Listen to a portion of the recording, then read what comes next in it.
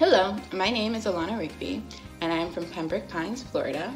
I am currently in the elementary education program. I am in my first year, and I am a junior here at Florida State University. I chose the College of Education here at FSU because of the ability to get my bachelor's and my master's in 3 years. That was really important to me, so I am excited to graduate with both.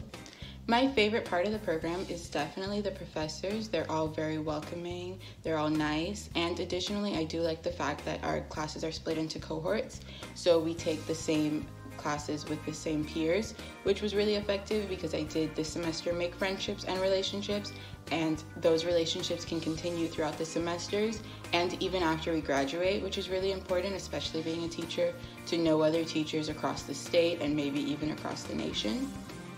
My plans after graduation, I would like to teach immediately, and I would like to teach in a Title I school.